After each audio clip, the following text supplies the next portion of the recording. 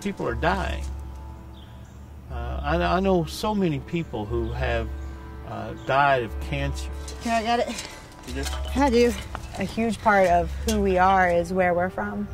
A huge part of my family's stories are all related to Appalachia. So to see that part of my family's history being destroyed by coal companies is not something I'm okay with. Ready? So move it off completely. I've lost 80% of my family due to coal-connected diseases or directly in the coal mines or being hit by coal trucks. Anywhere you can see one of my family members dying, you will find coal somewhere behind it.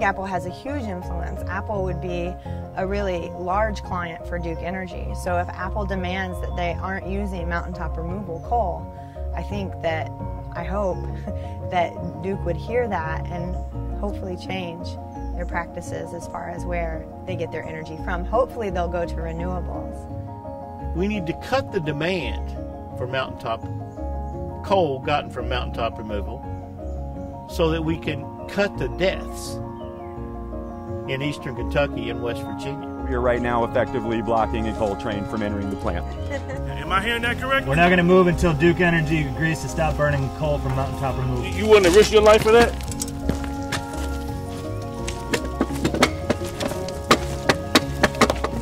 You guys are pretty bold. Foolish, but bold. If you would like to encourage Apple and Duke Energy to not use mountaintop removal coal, please share this video with your friends and family. One thing that people can do to help end mountaintop removal is to share this video. What you can do is help us. And you can do that by sharing this video with your friends and with your family.